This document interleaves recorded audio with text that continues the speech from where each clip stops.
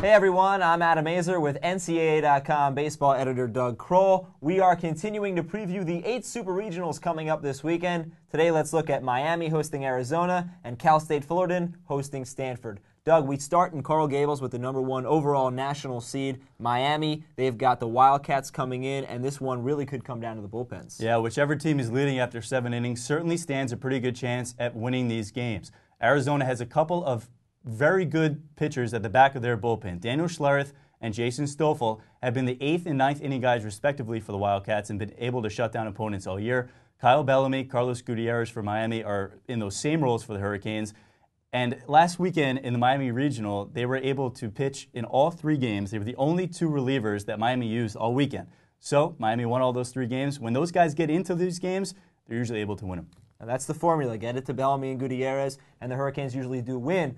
But the problem is getting to those guys. It's been an issue for the Hurricanes. Yeah, it certainly has. Starting pitching for Miami has been a little bit inconsistent. They do have a bona fide ace at the top of their rotation, Chris Hernandez. He's only a freshman, but he's 11-0. After that, like I said, a little bit inconsistent. So starting pitching is certainly an issue, especially when you look at the Wildcats lineup. You got a couple guys that can really hurt Miami this weekend. C.J. Ziegler is one of them. He set the Arizona single-season home run record with 19 home runs. Brad Glenn is another guy. He had 14 of his own.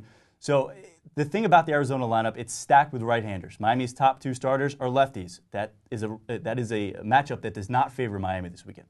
All right, let's stay in the Pac-10. Take a look at another team in action this weekend. That's the Stanford Cardinal. They are at Cal State Fullerton, the #5 national seed.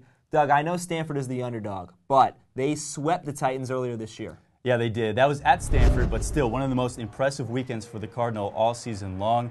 You know, they scored 29 runs in those 3 games, and that's what they're going to have to do this weekend to move on to Omaha. When they have scored runs this year, they have been able to win. And when they have not put those runs up on the board, they have struggled. That's because their pitching staff has a staff ERA of 4.43. They just have not had consistency in their bullpen and starting pitching all season long. Well, what about the Titans, Doug? What do they have to do to win? Well, when you look at these 2 teams on paper, their numbers are very similar. They got very similar staff ERAs, good but not great lineups. The big difference are the power numbers for Stanford against the small ball numbers for Fullerton. Fullerton is top 10 nationally in stolen bases with 119, but they do not hit the long ball. Only 47 home runs as a team. No one in their lineup has more than 9 this year, while Stanford is able to hit the long ball. So be on the lookout for that.